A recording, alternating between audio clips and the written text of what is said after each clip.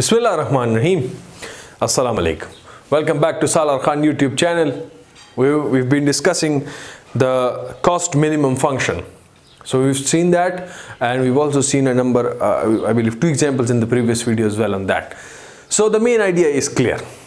You have to dispatch the load at the minimum cost and the minimum power just to meet the load demand. We do not need to dispatch any extra power. But one major thing that we did not talk about in the previous video is losses. We talked about in the previous videos were a lossless system. The power that we were generating, all of the power we were transmitting, and it was being utilized as the load demand. But in practical, this is not the case. We have got losses. We've got losses, many losses in the generating system, through the load side, transmission lines, etc., etc. The major loss that we will talk about is the transmission line losses, because the huge amount of losses occur through what? Through the transmission lines in the form of heat I square R losses. R is again rho L by A, greater the length, greater the resistance, greater the power loss. So the transmission line loss has to be included. It has to be included. Now, mainly they are associated with the hydropower station. Why? Because hydropower stations are generally located far away, very far away from the load centers, and they are connected through long transmission lines. And in the long transmission lines, of course, the power loss is far greater than the medium and the short transmission lines. Of course, in the medium and short there are also losses, but with the length again they would increase. As you know, from Tarbela, Faisalabad circuit, Tarbela to Faisalabad, so a huge amount of distance, huge amount of power loss. The thermal power station, sometimes we will see in the numerical problems as well, maybe, that the losses are mostly not associated with them. Why? Because they may be nearer to the load centers. Faisalabad, in the Faisalabad city, we have a thermal power station which is inside the Faisalabad city. So you don't need a long transmission line for that. So the transmission losses are negated in that case. The hydro cannot be built over here because you have site concentrations. You need a very huge reservoir for water storage. Yes, so there is things you know, but in this video we will talk about what? We will talk about the transmission line losses.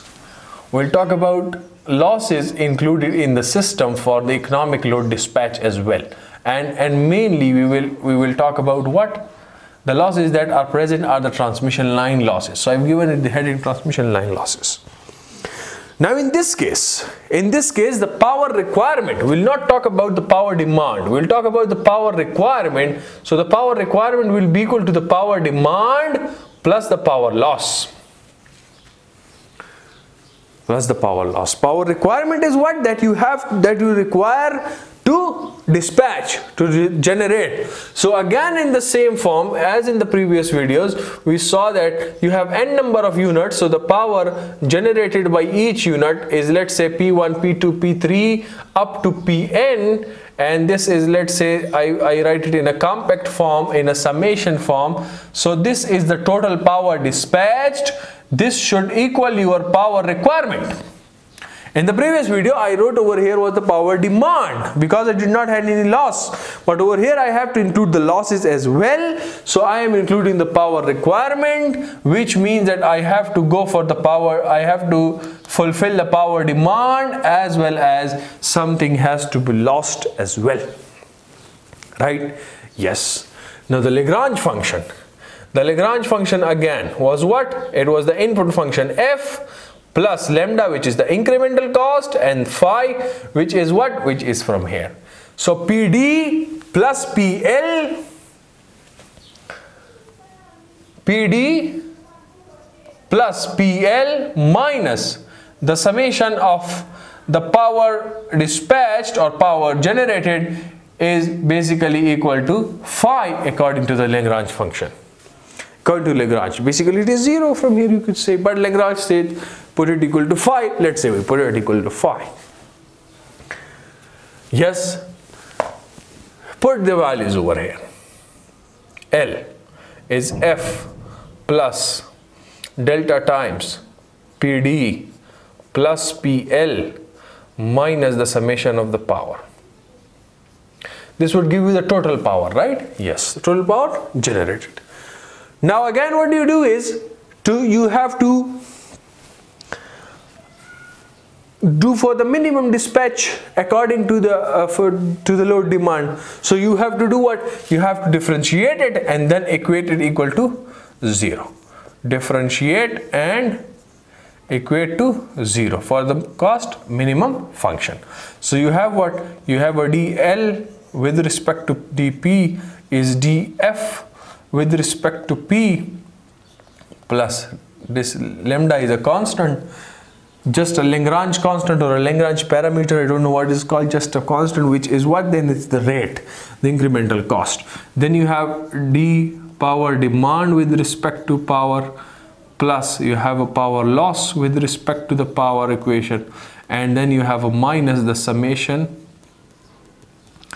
and this. Now have a look. Power demand is constant at a particular instant of time for a particular duration of time. Let's say I talk about this duration of time, for instance 0 to a. So have a look, the power demand is constant, so which means the constant derivative would be 0. This would come out to be 0. Now the power loss is a function of time, yes, and then the total demand, this summation is equal to the total demand, yes, total power, so this would become equal to 1. This would become equal to 1. So which means that my the Lagrange function dL dP is equal to dF dP, which is the objective function f or the input function, plus you have a delta times what? dPL dP, and then you have minus 1. You have this thing, right? Yes. And what can you do it? If I equate it to 0 for the minimum cost operation, I equate it to 0, right? So what would I get? I would get that dF with respect to P would come out to be negative lambda, or if I take the lambda constant, so I would get lambda into 1 minus this thing. Isn't it like this? Just let me confirm. Yes. Yes. So dF dP would come out to be lambda. I take the negative common from here, so 1 minus dPL over dP. Is that fine? Yes. So this is now when the power loss is included. So the dF/dP in the previous one, if the power loss was not included, so we had dF/dP only equal to lambda. Whereas over here, when the power loss is included, so you do not have to put it equal to lambda directly. Right? Yes. Also, I have a factor over here. The factor 1 upon 1 minus dPL dP. This is called what? This is called the penalty factor. This is called the penalty factor, which would be separate for separate station. Power loss with respect to its own power that it is transmitting. We'll see it through an example. This is denoted by a capital PF. Denoted by a capital PF. The small PF denotes what? It denotes the power factor, right? Yes. So this is about it. Let's say we talk about an example. Let's say I talk about an example. Two thermal power plants are connected by long transmission lines with the power loss equation given as. So the power loss equation is given like this. Two transmission lines and each connected by long transmission lines, which means both of them will have what? Power losses. So which means that this power loss equation would be a function of both P1 and P2. So I have 0.554 into 10 to the power negative 3 P1 squared plus 0.442 into 10 to the power negative 3 P2 squared, and this is in megawatts. Right? Yes. The power plants have the operational cost model. Operational cost models are given, which is F1 is 123 plus 8.21 P1 plus 0.00225 P1 squared. And then you have the function F2 is 211 plus 8.56 P2 plus 0.00235 P2 squared. With plant 1 adjusted to deliver 100 megawatts. So this is given that the plant 1 is adjusted to deliver 100 megawatts. Find the incremental cost of energy, which means lambda, the power delivered by plant 2, which is P2, the load demand, which is PD, the total power loss, which is PL, and the penalty factors. So penalty factors both for 1 and for plant 2. So these are the things that are unknown. So step number 0 was what? To calculate F. F is already given. If you are given in terms of H, you multiply it with the cost X to give you F, which is H times X. You don't have that step. Step number 1 is what? To take the differentiation, take the derivatives. So dF1 with respect to dP1. This would give you what? 8.21 plus 2 multiplied 0.225 would give you what? 0.0045. 0.0045 P1. Similarly, then you have dF2 with respect to dP2. This would give you 8.56 plus 2 multiplied this thing would give you what? Where is it? 0.0047. 0.0047 P2. Right? You also have a power loss. So you have to take the power loss also. You can say that is a partial derivative. dPL. You have to take it with respect to dP1, and similarly the power loss you have to take with respect to dP2. So P1 operate would be P2 constant, and while with respect to P2, so you will have P1 constant. 2 multiplied this thing, what do you have? dPL with respect to dP1 would give you 1.108 into 10 to the power negative 3 P1, and over here you would have 0.884 into 10 to the power negative 3 P2. These are the equations that you have got, right? Yes. Now what do you have? You have it this way. This would be equal to what? This would be equal to lambda into 1 minus dPL dP1, which means this thing, right? From where? From here. dF dP would be equal to lambda 1 minus dPL dP. So over here, this is with respect to plant 1, so you would put a 1.108 into 10 to the power negative 3 P1, right? Yes. Similarly, this one you would put equal to lambda 1 minus 0.884 into 10 to the power negative 3 P2. Now for us the next step was P1 plus P2 would give you the power requirement. P1 plus P2 would give you the power requirement, which is the power demand plus power loss. I have P1 already. If I have P1, which is 100 megawatts, I can find the value of lambda from here. This implies what? If you put P1 equal to 100 megawatts, from here you can calculate the value of lambda. What would be the value of lambda if you put 100? That would be 9.48. 9.48 rupees per megawatt hour.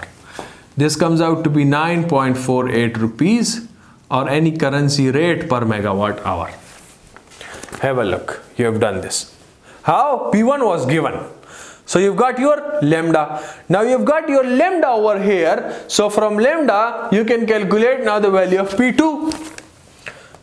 If you put the value of lambda over here, you can calculate the value of P2. What would that be? The value of P2 comes out to be 70.33 megawatts.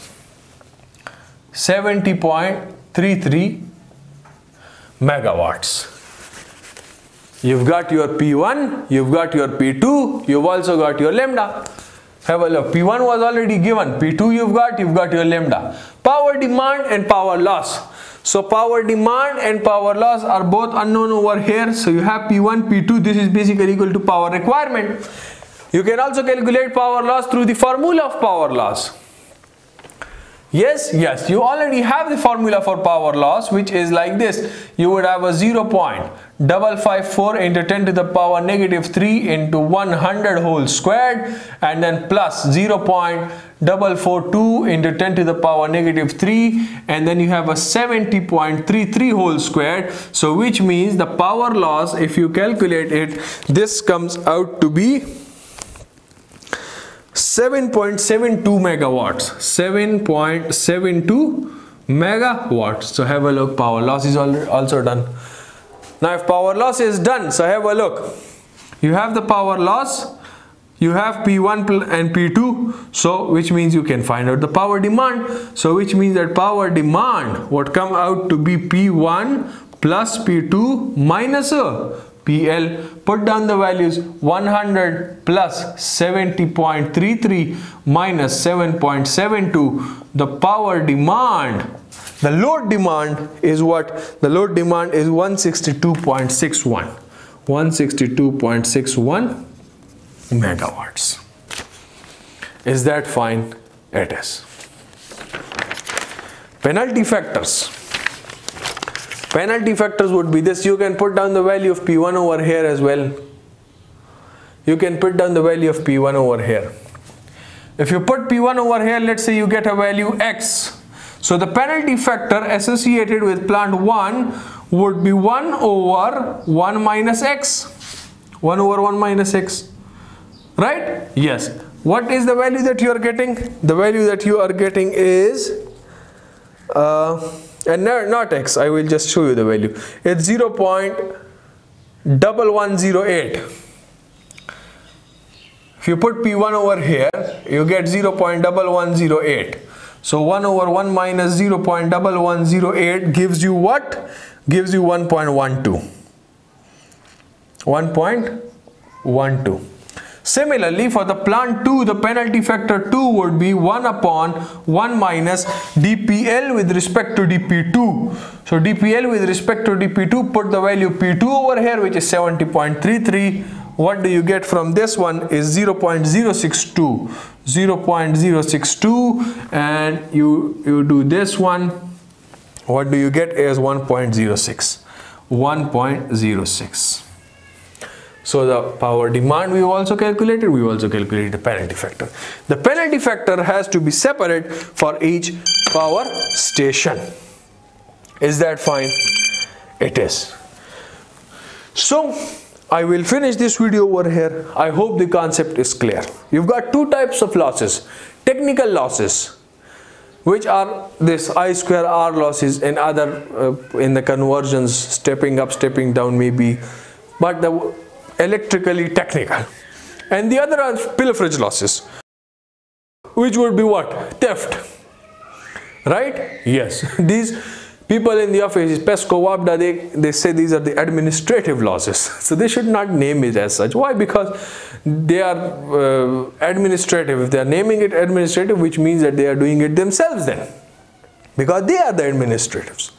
Right? Yes. So anyways, this was about the losses.